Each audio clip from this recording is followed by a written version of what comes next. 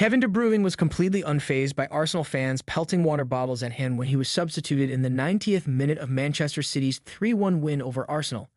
De Bruyne was a menace to the Gunners on Wednesday evening, opening the scoring in the 24th minute with wonderful finish over Aaron Ramsdale after pouncing on Tomiyasu's blind back pass. The 31-year-old then set up Erling Haaland's third goal for City 8 minutes from full time. Having inspired Pep Guardiola's men to a commanding lead, De Bruyne was taken off the tail end of the match.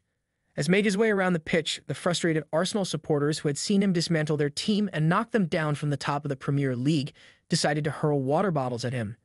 The City man dodged them while maintaining an unvexed gait before throwing a cheeky wink at the hostile Arsenal supporters. After the match, De Bruyne took to social media to make fun of the shocking behavior from the hosts. "Beer, anyone?" He captioned on the first photo, then shared a second one of the moment he dodged a beer tumbler with thanks as the caption. Quite an hilarious response from him, or maybe he could have told them to choose one between throwing bottles and bottling the league title race.